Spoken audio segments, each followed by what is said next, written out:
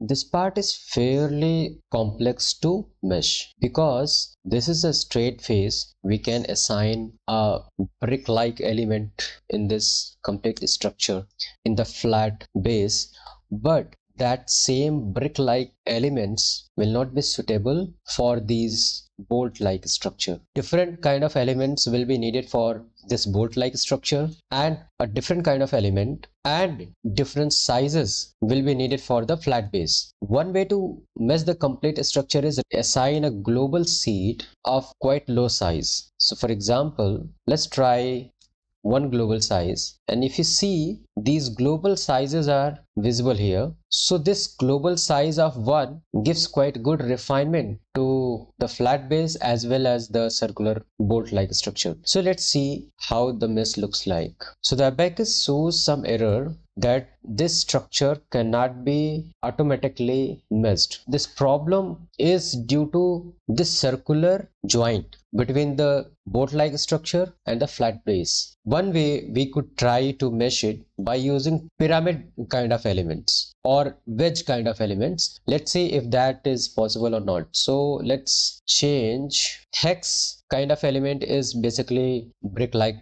element. Tet element is basically tetrahedron, that look like something like pyramid structure. Wedge-like element is if you cut brick at some slant plane, at an angular plane, so that is wedge. So let's try tet.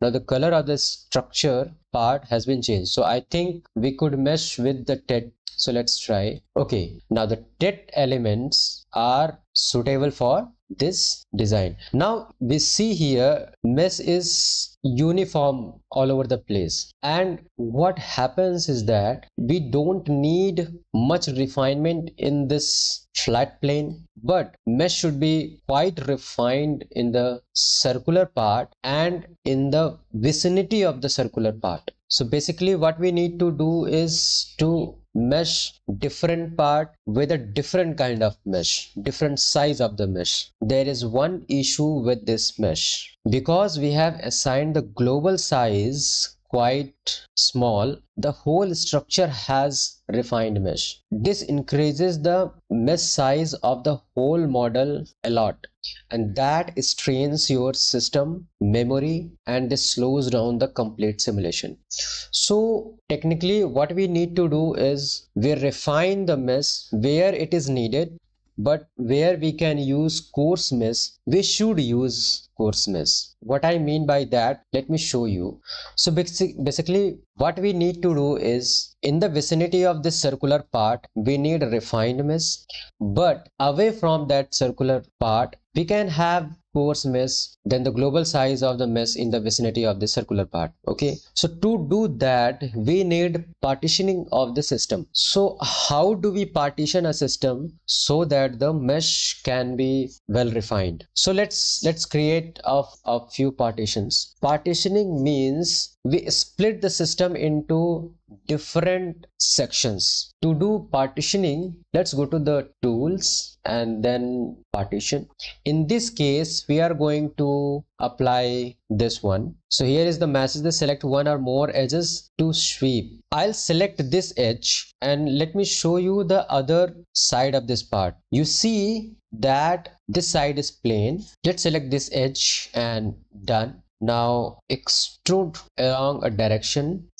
So the extrusion must happen in a downward direction. So we can select this vertical edge that will drive the circular edge towards bottom. Now we can click on create partition and let's rotate this and see. Now you see there is a circle on this part. This part is divided into different sections. So we created a circular section in this flat part. Similarly, this one partitioning we did, what we are going to do, we want to create a rectangular kind of section around this circular. Let's first partition the face and use the sketch method. Select the face to partition, this face, vertical on the right, select this edge. So now we are in a sketch. Let's create a rectangle around this circular zone. This is done. At this time we have partitioned the face, but I want this rectangular section to be created complete throughout the cell.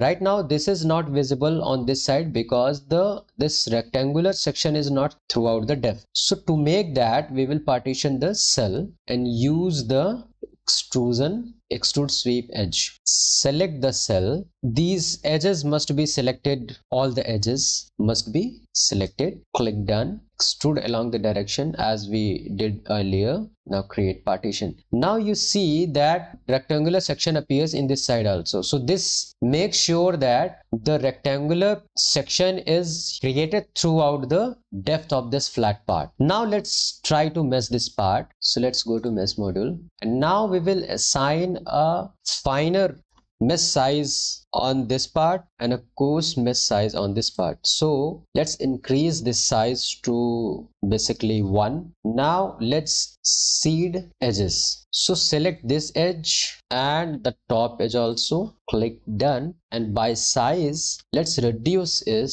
0.5. so let's make it 0.2. so we have made it quite refined. Now let's try to mesh it. Look at that. Now we have a quite refined mesh in the circular region but coarse mesh on the flat plane. So this is possible because of this unique partitioning we did around this circular part. But in this part, around this part, there is no partitioning, so the coarse mesh is there, and to refine the mesh around this part also we need to follow the same procedure as we did on this part.